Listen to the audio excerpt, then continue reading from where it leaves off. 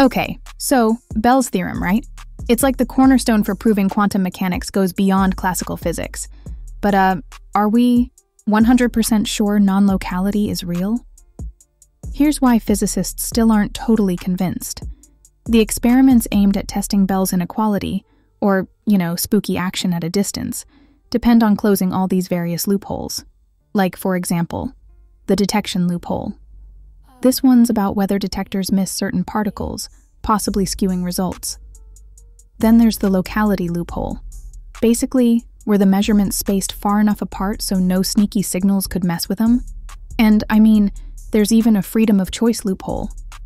Could the settings of the measurement devices somehow be influenced by hidden variables? Crazy, right? Sure, experimental setups now are way tighter than in the past, but some physicists argue we'll never fully eliminate every loophole.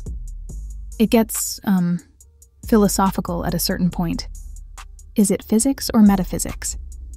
If that question has your mind racing, subscribe to Hyperfocus. We've got more deep dives into cutting-edge physics, tech, and beyond.